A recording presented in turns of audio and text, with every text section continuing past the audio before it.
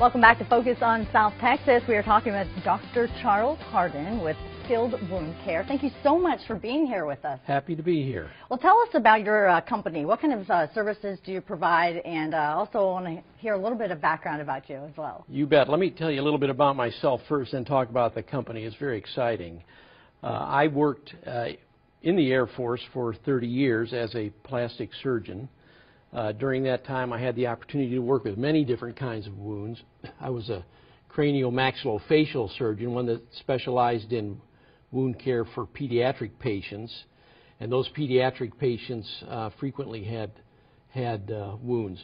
I retired from the Air Force about 3 years ago, and since then have been working with Skilled Wound Care. The founder of Skilled Wound Care is Dr. Bardia Anvar. He's a physician that has his practice out in Los Angeles, California. He is a general surgeon. He was getting so many calls about pressure sores and wounds in the nursing homes that he felt that perhaps there was a niche here that he could fill. So he began seeing the patients that had wounds.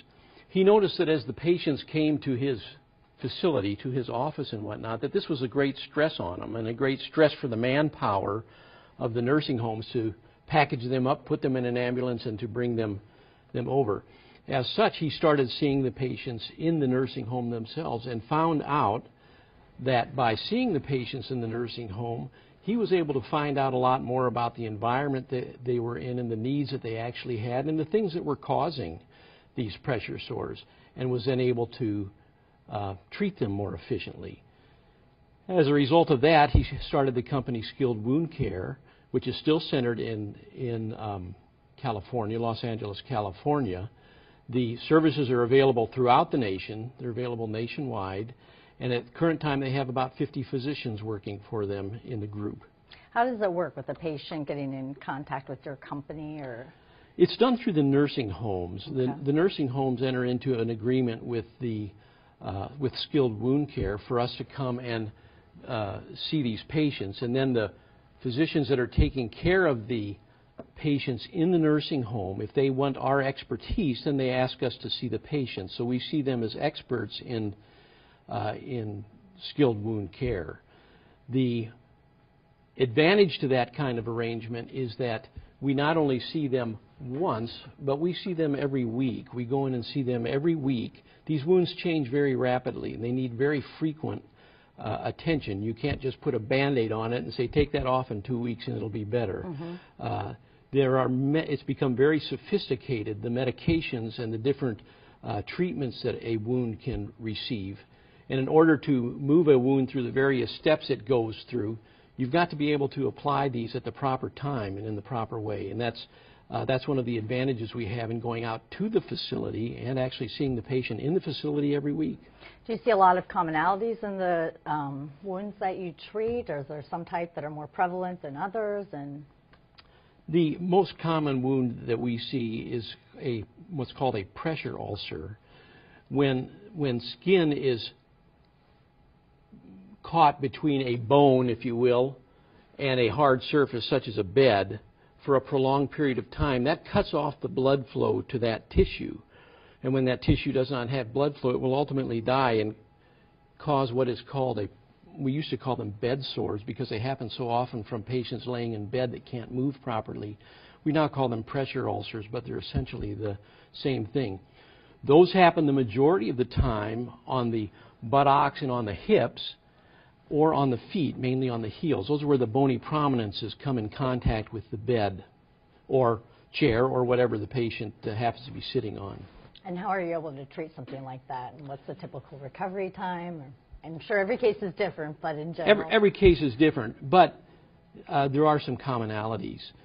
Every wound goes through different stages of healing. I cannot heal a wound. Only Mother Nature can heal wounds. But what I can do is I can provide an ideal environment for that wound to heal. I know that the first stage that the wound is going to go through is an inflammation stage. It's a cleaning stage. It's just like if I were to knock down a house, I would not try to build a new house until I had removed all the rubble from the old house. A sore is the exact same way. We have to remove all of the dead tissue so that the new tissue can come in and take its place. We do that through a process called debridement, which means that we're going to either using a medicine or with a scalpel or a curette remove all of that old tissue. Once we have done that, then we need to provide the ideal situation for the stage of wound healing, which is called proliferation. That's where the body wants to bring in all the nutrients and all the parts and pieces that it needs to rebuild. There are many different medications that you can use. Different people respond differently to, depending on the individual, how they're going to respond. Once we get it through that stage, it goes to the maturation stage, and that is the stage where we want to keep the wound heal and give it a chance to become mature and toughened so that the wound won't heal again. Is this something that you treat at the nursing home or at the facility, or the patients come to you? No, we treat them. We go into the facility, and we go in once a week, and the facility usually has a nurse, an LVN or an RN, that has been designated as the treatment nurse. Mm-hmm. And we make rounds with that nurse every week. It's the same nurse who knows the patient. We will then order the medication and the dressing and discuss it with the team, the nutritionist, the physical therapist if we need to, and the treatment nurse. And the treatment nurse is the one who then during the week will make sure that that treatment is applied. And if there is any problem, there's nothing magic about every 7 days. So if there's a problem between the time we're scheduled to see them, they will contact us and we'll go and see the patient then. Are there things that people can do in terms of prevention so that they don't get to this stage? Absolutely. You know, in our nation nowadays, there's approximately 5 million families that are taking care of parents or elderly folks. In the United States right now, today, there are 3 million people that are suffering from pressure sores of some sort. If I took the population of San Antonio and doubled it, that would give you an idea of the number of people that are suffering from pressure sores. And that's increasing by about 63% every decade. So it's not a problem that's going to go away anytime soon. Is it something you see more with elderly people than? Absolutely, you see it with elderly. And that number 5 million, which I gave you, is increasing by 10% every year. So as the baby boomers, as their parents get old, and as the baby boomers themselves get older, that population grows and these pressure sores become more prevalent. Okay, what advice would you give to families? Maybe their loved one is battling something like this. What would you tell them? Prevention is key.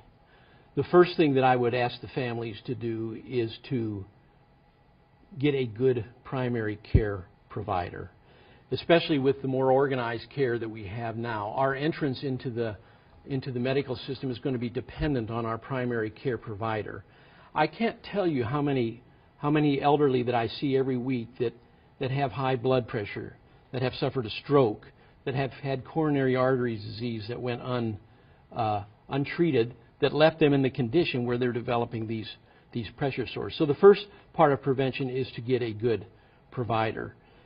The second part of prevention is to use the resources that are available to you. As these families and people try to take care of their older folks, they need to realize that they're not the first generation to have to take care of old folks.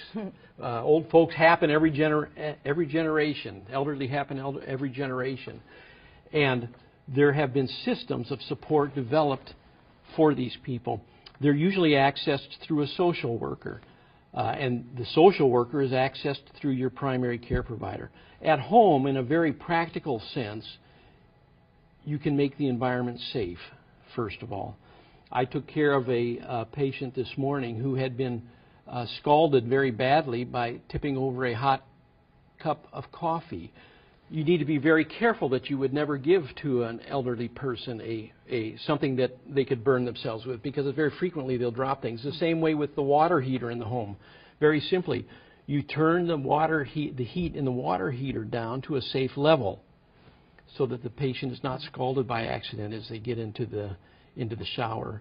Okay, just before we wrap, can you give us your website just in case people want to get in touch with you? All you have to do is Google skilled wound care and you'll come up with skilledwoundcare.com, and I think there'll be all the information there you would need to get in touch with the corporate offices. Well, thank you so much, Dr. Charles Hardin. We appreciate it with Skilled Wound Care. We'll have all that information on our website. We'll be right back with your community calendar.